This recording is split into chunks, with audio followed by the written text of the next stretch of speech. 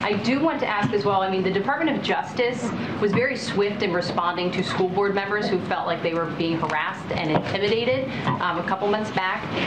Does the president feel that the demonstrations outside of, say, Justice Alito's home are those attempts to interfere or intimidate? Obviously, the purpose of these protests are to coerce the judges into changing their rulings. But watch Jen Psaki predictably explain that it's different when Democrats do it.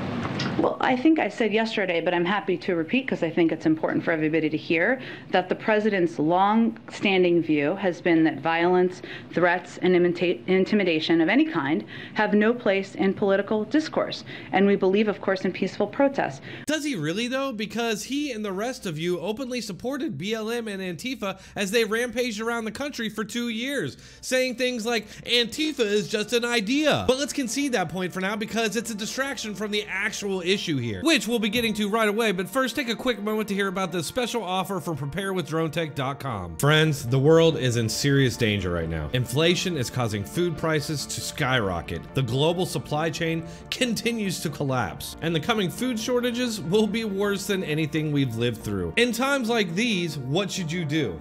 Go to preparewithdronetek.com and invest in long-term food storage from My Patriot Supply while you still can. My Patriot Supply is the largest preparedness company in America, with millions of satisfied customers, me included. Their food lasts for up to 25 years in storage. When you need it, you'll have it and you'll avoid the government lines. Act quickly and save $150 on a vital 3-month emergency food kit. This kit provides a variety of delicious foods totaling over 2,000 calories a day. You won't go hungry with this emergency food, period. Go to preparewithdronetek.com and save $150 on every 3-month food kit. That's preparewithdronetek.com. Protect your family and secure this emergency food today. Preparewithdronetek.com.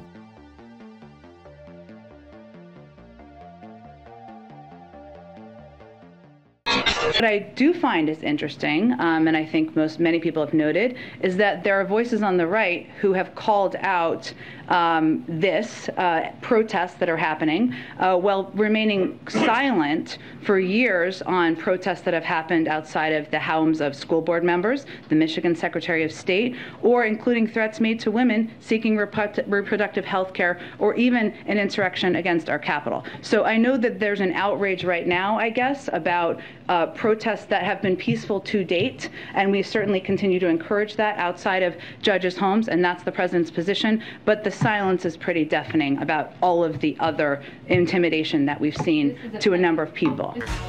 Look who's talking. Right, of course. So she's now going to lecture us on hypocrisy while rewriting history. So her examples here are school board meetings, which are actually an example of the government and state-run media coming down in an extreme way on concerned parents as potential domestic terrorist threats. Her other example is that time a very small group of people protested the Michigan election board and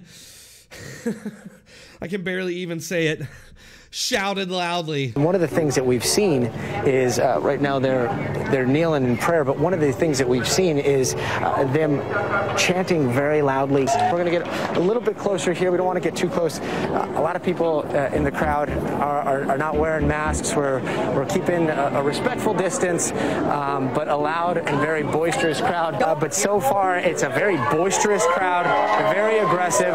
They've got bullhorns. And of course, that big Democrat Party media lie that an insurrection took place on January 6th. We're all hypocrites for daring to question the wisdom of protesting at the homes of judges before they're supposed to decide a case. Obviously, these examples are really grasping at straws, but it's just pathetic because the Democrats and their media raged about every single one of these things, and other right-leaning protests like the Tea Party and the anti-lockdown protests, to the point it's become an unspoken rule that the only legitimate protest is one pushing a left-wing / Democrat Party agenda. But again, she and the Democrats are purposely avoiding the actual issue here. But the silence is pretty deafening about all of the other intimidation that we've seen to a number of people. This is a pending court case, though. That's where the federal law comes into place. This is a pending court case. Well, but I think that Well, but I think that intimidation and protests and intimidation outside of the homes of school board members, the Michigan Secretary of State, intimidation and threats against people seeking legal reproductive health care and against our capital and American democracy also warrant some outrage, and we haven't really seen that.